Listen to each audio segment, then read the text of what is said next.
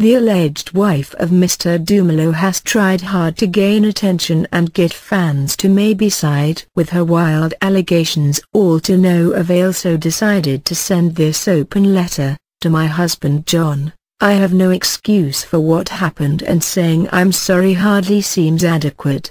But if you could forgive me this time, I promise you this will never happen again.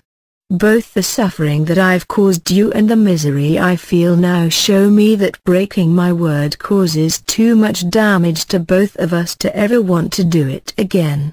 Whatever selfish gratification I thought I'd gain by my foolish act has disappeared like a wisp of cloud under the noonday sun.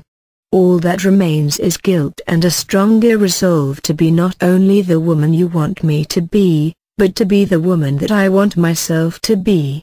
It hurts me because I hurt you, and I know that I had no right to do all the things that I've done.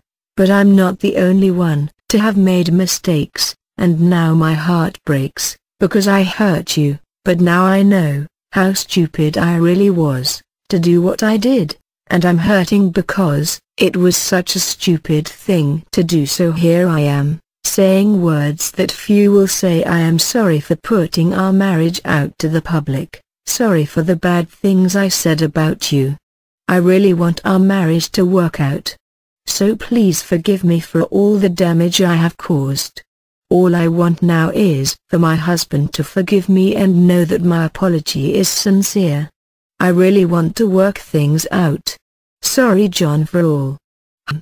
Can some ladies be this heartless to attempt tarnishing the image of a fellow human being? Is it by force for John to love her if he doesn't want to?